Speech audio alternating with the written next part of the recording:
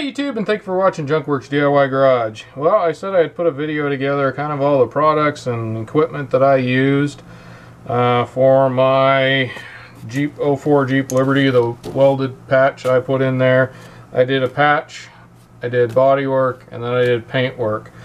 And all this I did with fairly budgeted minded ways in mind. And I even did it kind of more like the first timer would probably end up doing it. I did not do anything perfectly. So if you would like to go watch how to do that, even on a budget, please go watch those videos. So to start with, we have the good old die grinder here with a wire wheel on it. That's what I use to kind of get into the pits and the pock marks of my rust and really clean it out. These will clean them out almost as good as sandblasting, maybe not quite as good, but it's a cheaper, easier way to go than sandblasting. And they do a pretty good job. In fact, I've even seen where after sandblasting these went in and we got some rust out with these a little bit deeper down. So they work really good. The ones I get are most of the ones I have are from Harbor Freight, so you can decide what you want on that. So now, if you don't have this, yet again, this will work. You can buy wire wheels that'll go on these here. So, you know, $9.99 Harbor Freight all day long. But this is what I used, and these work really, really good if you have access to a fairly large or a decent sized air tank. So starting out, we have this with the wire wheel, and that works really well. Now on top of that, to cut things, I put the thinner disc on here. I also have another disc that is thicker that I did quite a bit of grinding. This is actually, I believe, in my opinion, one of the better ways to go rather than grinding things with this, because you can kind of concentrate just on certain areas, and if you move around a lot, these are actually fairly cool. They don't make as much heat. And next, we have this. Just a good old-fashioned grinder. Works off air yet again. Might have questions on the discs here. These ones are, unless you're, I think, working a professional shop, these ones are a little harder to find these days, but you can still get them, I'm pretty sure. I have a bunch of old ones from when I did some work in a welding shop. I actually did janitorial work in a welding shop, and they would just throw these on the ground every couple of seconds. I swear, they weren't hardly used at all. And they allowed me to take boxes of these home, and I still got a pretty good sized box of them. And I just cut the edges off of them. They didn't cut them down. I cut them down to smaller and smaller sizes. And you'll notice I have these flat areas kind of cut straight, and I don't even worry about if they're even or anything like that. That just helps them cut real fast instead of cutting in circles. Plus, it's easier to cut them down to shapes and sizes rather than try and cut a circle. But it does help. It does cut faster, and also, yet again, I think doing it this way, it kind of hits these areas and works them down, and then you can cut these off and get a little bit more out of it. Plus, when it only hits every so often, it keeps it cooler as well. That's the biggest thing about grinding with any kind of grinders, no matter what you're using.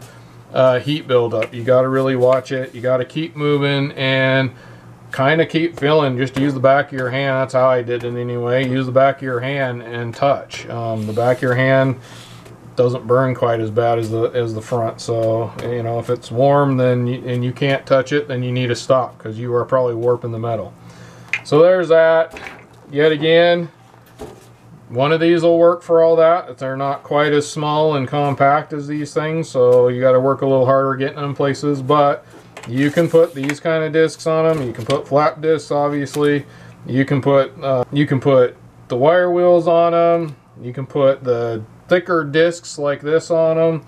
They'll take anything that one of these will take. This will do, and it's much cheaper. But yet again, if you have the ability to get air, and you plan on doing this for a while, you probably should get some air, and you should get some air tools. They do work well. You can also buy electric versions of all these things as well. Although I gotta say, I've never found an electric version or used an electric version of a die grinder that works near as well as an air die grinder. So that's to each their own. Now, obviously, welder. Now, in the video, I talk about all this already, so I'm not going to go too far into my welding parts. You can go watch my patch where I did the patch. And at the end of that, I talk about the welder I use, as well as a cheaper welder that you can get, obviously, from Harbor Freight or something like that. So now it's time for the body fillers and things I use for that. So first of all, did the grinding and welding of the patch in the hole. Then we ground down everything to at least probably 36 grit, I would say, 80 grit minimum for the most part. Then we went and we put this on here. Again, I'll put prices below, but this is USC 24030 Duraglass fiberglass reinforced filler. The rest of that's in another language. It says U.S. Chemical and Plastics. Boy, I need to start putting my glasses on when I do these videos. Regardless, I was very, very happy with this. I'd never used this product or even this brand before, and it laid down way smoother than I have used other fiberglass fillers in the past. Yet again, old body man. Products have come a long, long way since when I first started using them, I think. I think the paint products have gone down because of EPA stuff, I will say, or cheapened out. I think they use EPA in paint products to have an excuse to make a cheaper product. But regardless, paints, although technology maybe has gotten better, coverage, price, and I think even really quality has gone down in paints. But regardless, that's beyond the point. This was a very good product. I have been very happy with it so far. The proof is in the pudding thing down the road. Hopefully I'll still have this car for a long time to come, and we will see where and what happened. But normally I would put on a fiberglass filler, then I would take my regular body filler, which I don't have here, which I did buy, and I'll hopefully have a video on it later on using that on my Mustang or something else. But regardless, normally put the body filler over it, and then whatever was left I would use with this. Now, yes, my product, it would have came out better had I went through that, but I did feel that this came out very smooth for what it was, and it seemed pretty good. It seemed to sand really fairly easily. I was happy with it. And then this was, you have to watch the video to see what the date on this can was that I used of this. This is very, very old stuff that I happened to find and was able to make it work. Yet again, my own car, doing some testing. We'll see what happens. I also did buy some of this new stuff. Probably should have used that, but we'll find out down the road. And then this actually came with the Duraglass. I do not believe that some of the stuff I bought actually came with the hardener, so that's a plus. I do not believe that the body filler I bought or the glaze I bought came with a hardener, so I'll keep this around. I tend to use the same hardeners and things, but you got to be careful with that stuff. Mixing paints, mixing hardeners, mixing products all together can bite you in the butt. If you don't really kind of know what you're doing and how to do it, you probably should stick with a system where you start from beginning to end with your at least paints. And then products like these, use whatever the can says to use. As far as systems, pretty much any body filler you buy will work underneath any paint you buy, for the most part. I'm pretty sure that's true still. So I wouldn't worry about buying the most expensive name brand body filler out there. This stuff was fairly cheap, and so I believe I actually bought the same thing in body filler because it was a decent price. It seems to get good reviews. People seem to like it, and I really like this. Alright, so let's move on. And I almost forgot this. I spread my body filler with these. Yet again, this is what I was taught by an older body man, and that's just kind of what he used, taught me to use it kind of that way. I actually, in school, I used a lot of the plastic ones, and they have their place. I've used the plastic spreaders. I actually cannot find one. That's how little I do actually use them. And the fact that most of my body working tools are, I've been digging things out, but I haven't found everything yet. But regardless, this is what I've used. This one right here I've used a long time. You can see the body filler built up on here. Decades literally with this one. And then I have this one here, which I used to have one similar to this that I used. I ended up finding this one so I could have it for this job. But they make these in all different shapes and sizes you can choose to do. I will say this one, if you find them at garage sales, like old, nice, thick, sturdy ones, pick them up, because the ones they make now at the hardware stores are junk. I don't know if you can order better versions of these anymore, but everything I've found at the hardware stores to do stuff has just been junk.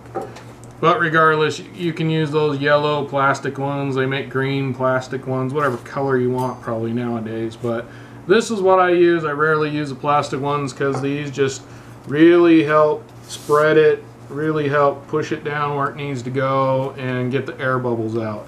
Especially when you're stirring, not stirring, but kneading it, mixing your body fillers. This is the way to go, because you'll get all the air bubbles out that a plastic one won't. Then after that, you got your sanding. I did most of my stuff with this right here. Now I'm gonna do body filler tool or body work tools, a video on that, because I've done other videos on tools and kind of skipped over a lot of my body working tools. But regardless, you can get bigger versions of these, but this worked great for the size I had. Then we have this that I used to kind of finish things off. This is why my body work did not come out as good as it should have. Now this is just a smaller version of this right here. This is an orbital sander. We always call them mud hogs. I don't know who or what made this one. I might have said it in the video. I can't read without my glasses.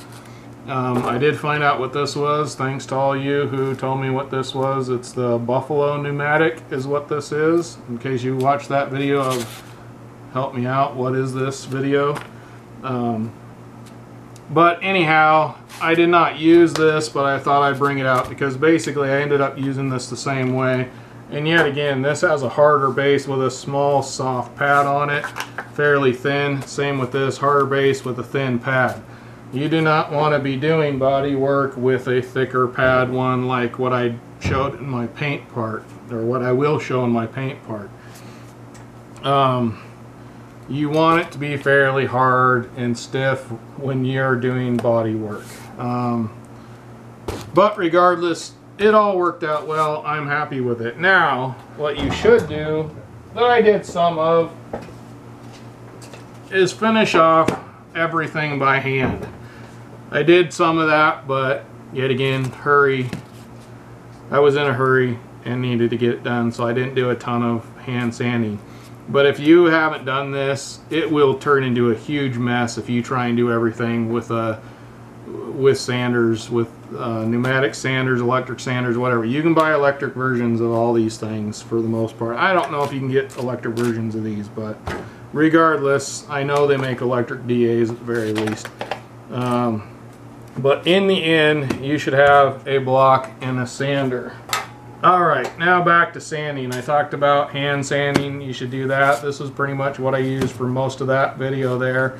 But yet again, they have different shapes and sizes of these. They have those Durablocks. I've never found a use to buy those, although they're getting pretty cheap. I may actually pick a set of those up before I get on my Mustang. We'll see how I like them. Maybe. Because I have lots of things, and quite honestly, between these and then I have these right here. Now these are what a lot of you might not have seen them. These are pre-Durablocks. These are actually made to put your paper in here, fold it around, you put your paper up in here and go to town. They got it like an aluminum or metal backing of some sort with a little bit of a pad. This one's been used so much the pad's wearing off on the ends and stuff, so probably wouldn't get a great job. I should see if I can find something to repair that with, but regardless, I have sizes that range from all different sizes of these that I'll go through in my body working one when I get all my stuff together. Probably be down the road because it probably won't be till I'm ready to either do my truck, my Mustang, or a job comes along that I decide I really want to do body work on. I'm pretty sure you can still probably get something like these besides Durablocks. They may be plastic. I used plastic ones even when I was in school. They had plastic versions of these.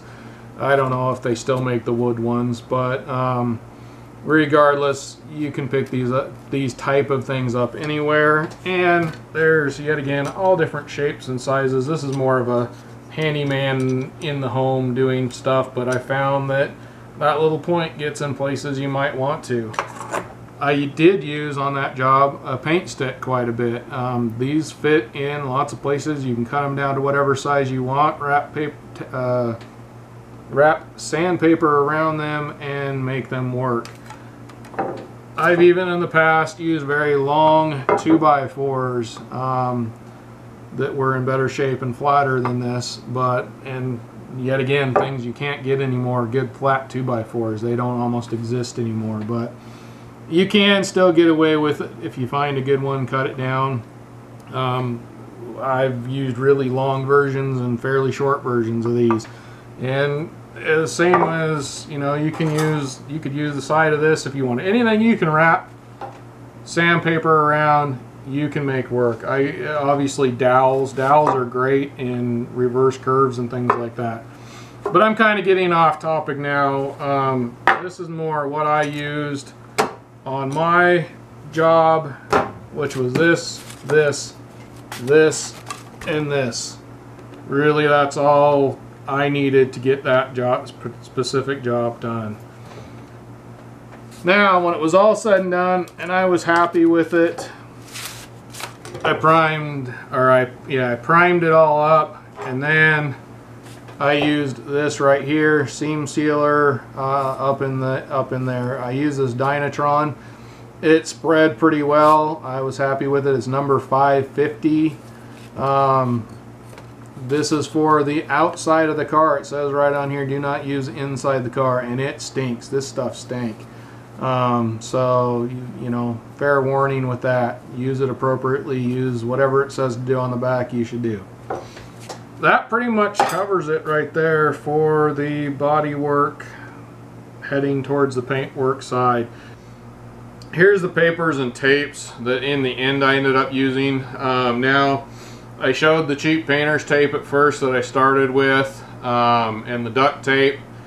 I still used this cheap painter's tape and cheap tape and duct tape over the top of some of this later on to do stuff. My tape situation kind of changed as the project got more difficult to do, so to speak, I guess. But this stuff here, I'm still kind of working on whether or not I like it all that much.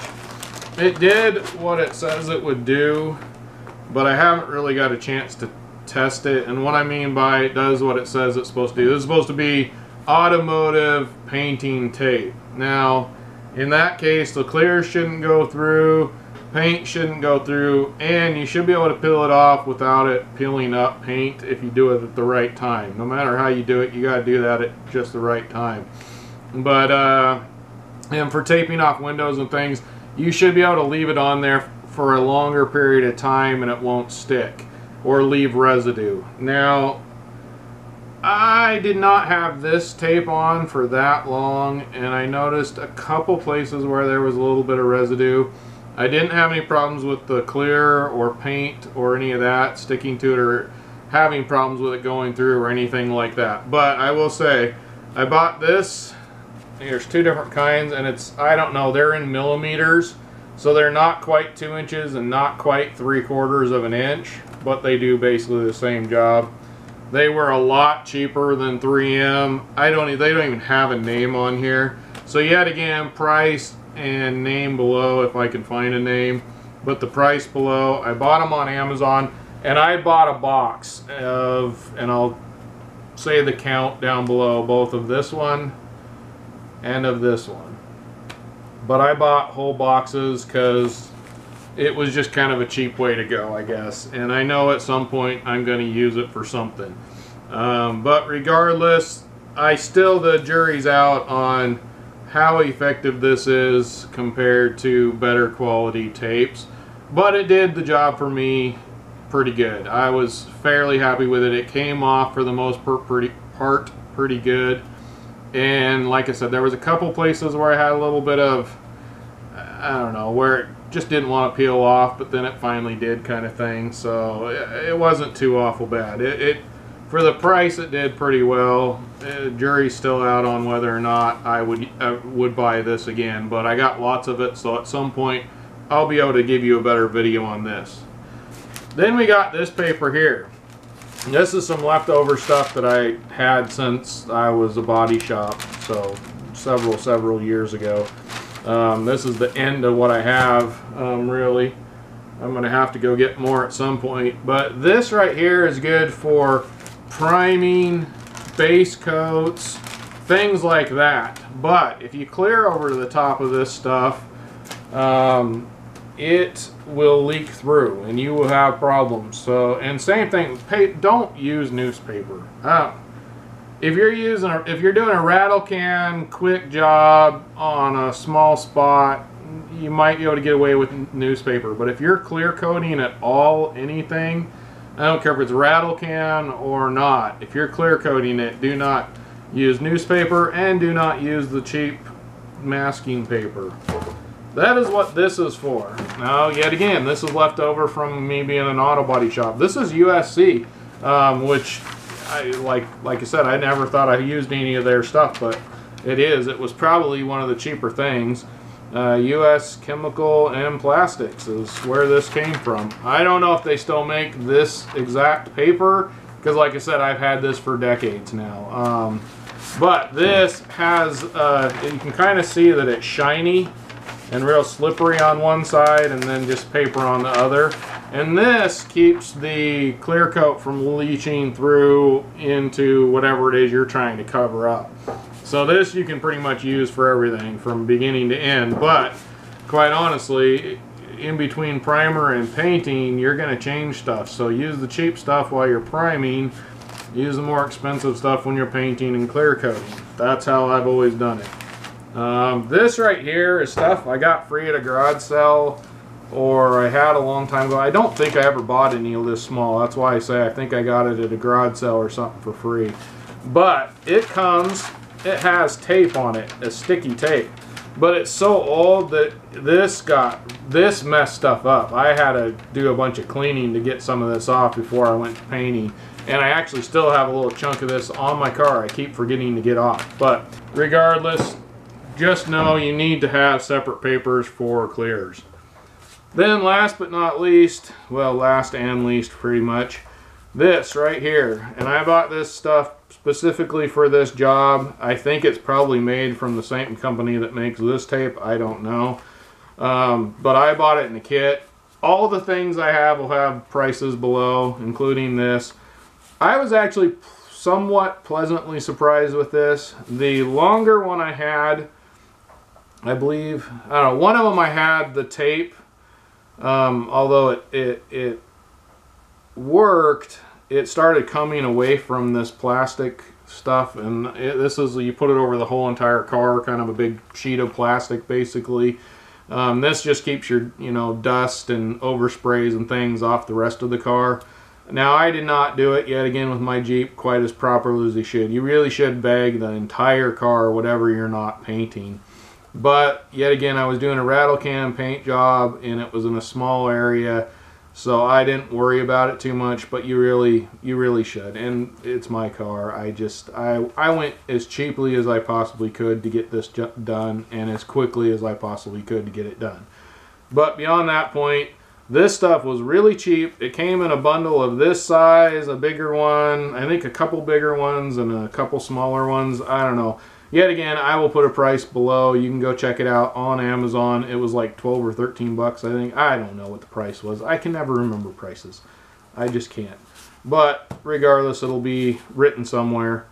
And it worked actually really well. I thought when I first started trying to pull it out that it was just going to shred because it was so thin and so cheap feeling.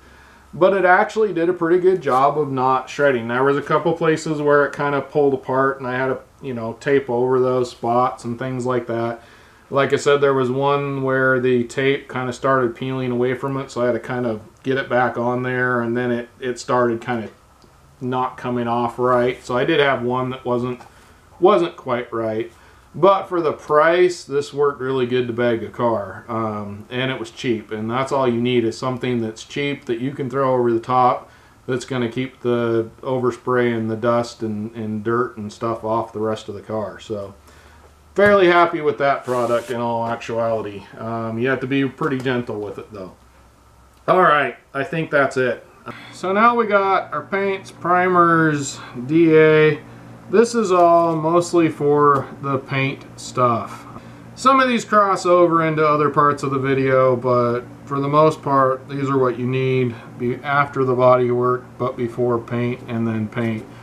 And that is a DA. Now, for this job, I use this one to do my finish sanding. As you'll notice, on my other one, it had a real thin, to do the bodywork part, it had a real thin, hard backing. And this one has a thicker, more soft backing pad here. And it's a little bit, it's probably pretty close to the same otherwise. This one is a National Detroit, older one, made in the USA. It, you know, this thing in its day was a really nice, expensive one, and I use the heck out of this a lot, or used to use the heck out of this a lot. But with 320 in this, you can pretty much sand all your body work down to the point where it's ready to paint, and sand down your paint as well to rough it up for painting and priming and that kind of stuff. You want to go to at least 320 if you're doing just a normal base coat, clear coat job. You probably want to go to 400 or 600 if you're using candies or metallics or things like that. But quite honestly, I've even used 320 for that a long time ago, but I do think paints are thinner now than they used to be. At least the pigments aren't as good as they used to be. So therefore you do have to go to higher amounts, but really 320 for what I did on this time is what I used. Plus, then you got your Scotch-Brites. Now, I use these a lot, especially on smaller jobs like I did. And I did a lot of scuffing with these, and you'll notice if I knew I was going to be painting over it, I use the red Scotch-Brite, or painting or priming or doing anything over, I use the red Scotch-Brite. But if I knew the paint was going to be starting to blend into the original paint, that's where I use the gray Scotch-Brite. This, you can scuff up paint for the most part. You can scuff up paint and with a good quality clear cover up the scratches from this. This is like a 400 or 600 maybe. This is more like a 320, 400, somewhere around there, something like that. These, they start out kind of rough, so I usually start out by the paint or by where I know it's going to be covered up by paint. That knocks it down, kind of smooths it out, and then it sands a lot better, or at least smoother, after you've kind of used it a little bit, obviously, because it's just like sandpaper. After a while the grit kind of starts going away. So you want to be careful with these, where you use them, where you put the scratches at, and things like that. But for the most part, you can clear over gray. I've done it a lot and never had any problems. This, you definitely want to make sure you're painting or priming and that kind of stuff over, because it's fairly harsh.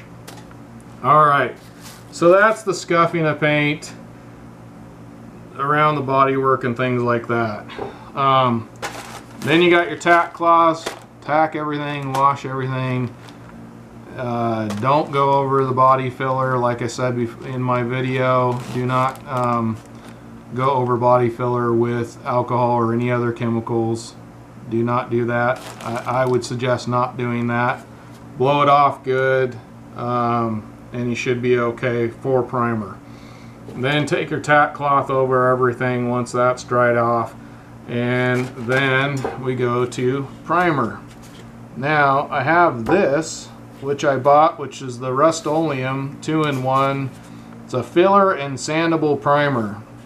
Now you want to make sure you're using a fillable primer, regardless if it's a rattle can or not. I'll be honest with you, this is the first time I've used some of these paints and things like that, as far as a rattle can paint job, because I wanted this to see if I could get an almost professional looking job, and honestly I'm very happy with it. And it's been a while and it's still holding up fine. But regardless, I actually did not end up using this because I noticed at Harbor Freight they had this here. Quite honestly, I think this was cheaper. I cannot remember. If I can figure out prices, I will try and put them below. But I got a couple cans of this and it was pretty cheap, so I decided to grab it in case I needed more. I had already grabbed this and decided I wanted to try it because it's my car. This is the best place to test things if it's on your own vehicle, because later on I'm the one that has to fix it probably if there's a problem. So anyway, Harbor Freight, the iron, probably iron, says complete rust protection, iron armor. I don't know why I'm having trouble with that. Sandable primer, partially because I can't see to read is my problem. Says ideal for smooth fill-in of surface cracks and imperfections, helps achieve top coat uniformity for use on metal, wood, and fiberglass. So with all these products, do as the can says to do.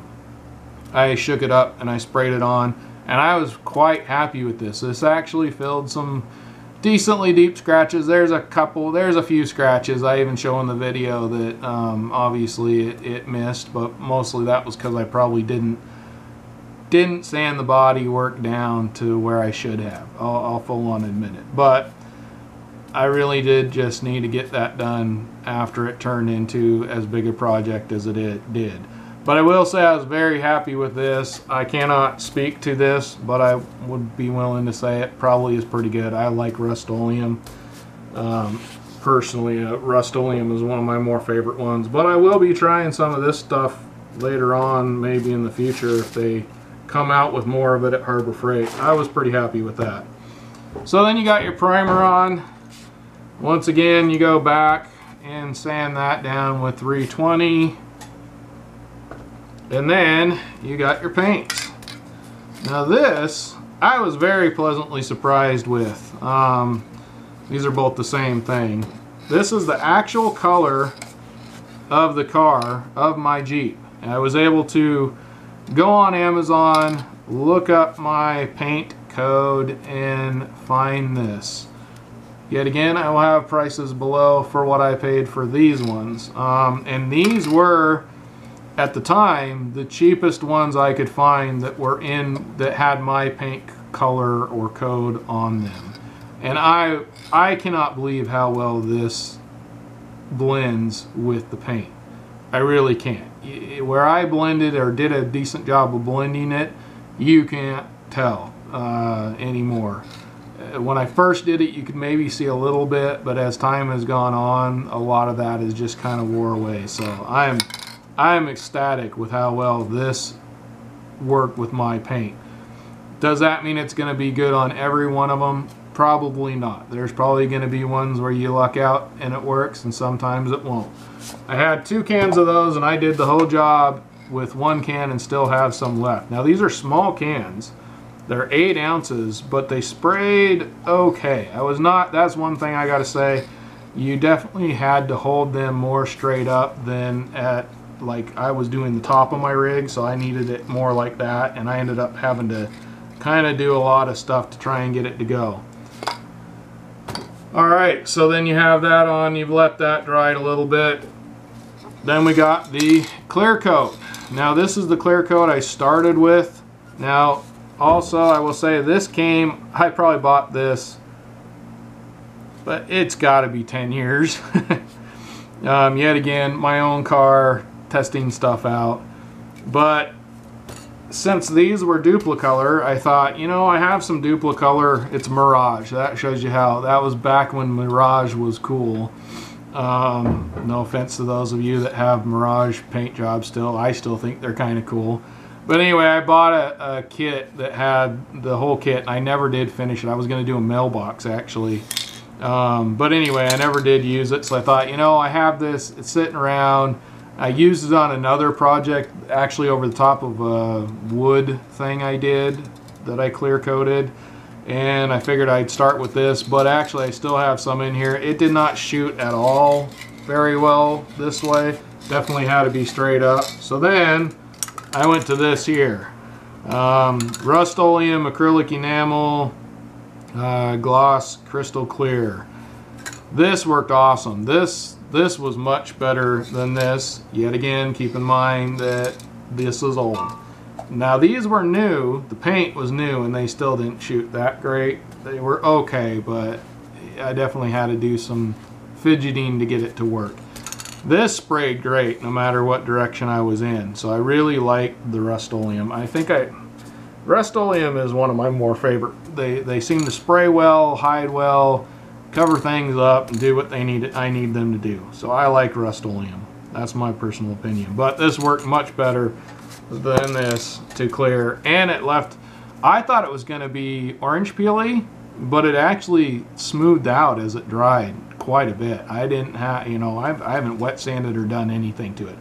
It's been through a car wash. That is the only thing I've done, and it's held up through a car wash. So quite honestly, I was very happy with this as well. So color wise, very happy. Spray wise, maybe not so much, but clear, I was very happy. And I don't think I saw a Rust-Oleum that actually had the color. I cannot remember if there was, and if it was, it might have been more money. I don't know.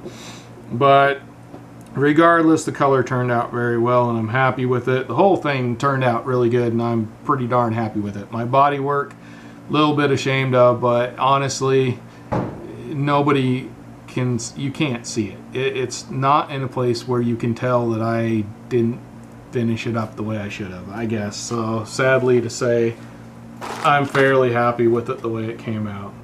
Well, hopefully you enjoyed that. Hopefully you got something out of it.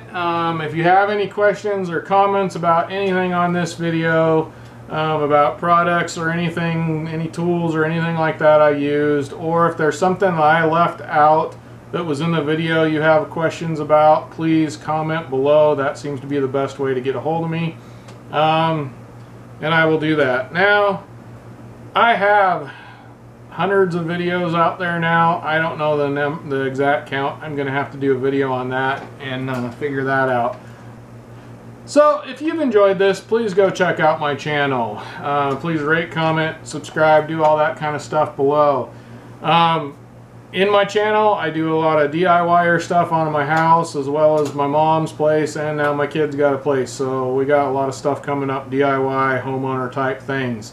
I also do a lot of mechanical things on cars, as well as some welding, some scrapping, kind of getting out of that. So sorry to all you that like my scrapping videos. But regardless, go check out my channel and hopefully you can find something. Go check out my playlists. My playlists have specific things on every vehicle I have, all my projects, DIY I've done, as well as welding, all kinds of things. I have several different things that are all in playlists. Most all my videos fit in a playlist somewhere. So go check out my playlist on my channel, and hopefully you'll find something you can enjoy.